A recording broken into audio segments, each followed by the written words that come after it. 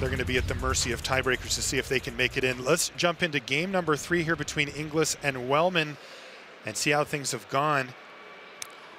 Things, at least from trying to grok this here, we have a Mayhem Devil and a Witch's Oven and a Cauldron Familiar in the graveyard here for David Inglis. Now, if you're looking at Julian's side of the table, does have a lot of interaction though. Does have a Braid. Need to make the decision as to whether or not you're going to go for the Witch's Oven or kill the Mayhem Devil. You can go a Braid and also Ether Gust and Voltage Surge, right? So if he can play a land this turn and cleanly remove 3 things. Cannot go for the Transmogrify, I don't believe, as there is a treasure token in play and a food. So that's 2 damage on board.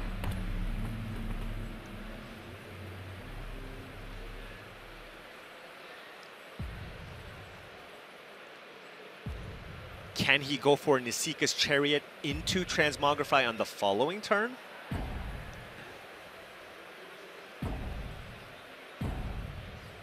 Looks like he's deep in the tank here, Paul. This is a huge turn. If you just look, David is so close to just setting up all the pieces that he needs to prevent Julian from ever comboing off with Transmogrify. And that means that Julian may need to take some risk that he's otherwise uncomfortable taking. And it looks like he's going to delay the proceedings a bit here with Ether Gust. He's got to be careful with that rope too. He doesn't have any timeouts. Yeah, I mean, Ether Gust, the Mayhem Devil, a Braid, the Witch's Oven, right? And Voltage Surge, the 2/2 token. That's a lot. Great turn here for Julian Wellman. And rough day here for Julian. Had a fantastic start yesterday. 7-1, and now 1-4 on the day. Yeah, this Explorer deck has not been kind to Julian.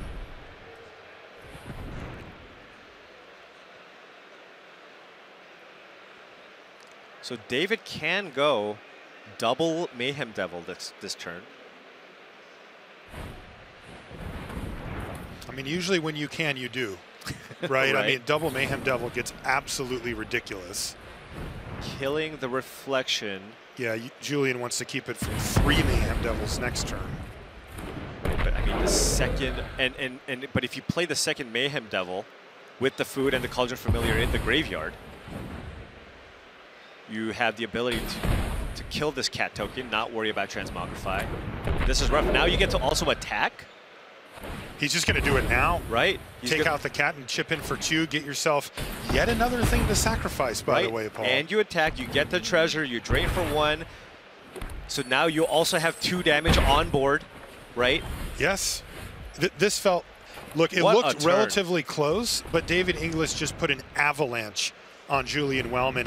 How is he going to get out of this now? He's just never going to have a target. He won't.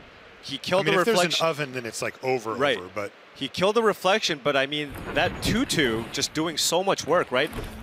Creating an extra 2 damage every single time it attacks. That's right. He'll likely throw it in again. Ooh, deadly dispute. Wow. I mean, at this point, David's probably just trying to figure out, okay, how can I win this turn? Yeah, can I just win I'm already ahead. How can I win this turn? And I think he's going to go for Dispute on Cauldron Familiar and see if he can't find a sacrifice outlet here. Kill a cat? Yeah, just start mowing him down. Will Julian crew the Nisika's Chariot in response? He does. Okay, but now David has the ability to kill the Chariot, right? Because you're going to get a second treasure token here. This has to be close to lethal here, if not already lethal. Remember, you can sack both treasures and also activate Den of the Bugbear. Kill Nisika's Chariot. Attack for 12. So I think that's it. 12's the number. Sack 2 treasure tokens, get in for, kill the Chariot, activate the Den. Den gets in for 4. The Mayhem Devils get in for 6. The 2/2 token gets in for 2. That's 12. You generate a treasure token from attacking. That's an additional 2 points of damage. So he actually has 2 to spare. He has 2 to spare.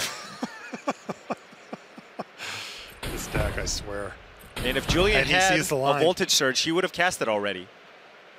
That's right. So here it is. The other treasure goes away, and that's going to be the Asika's Chariot hitting the bin.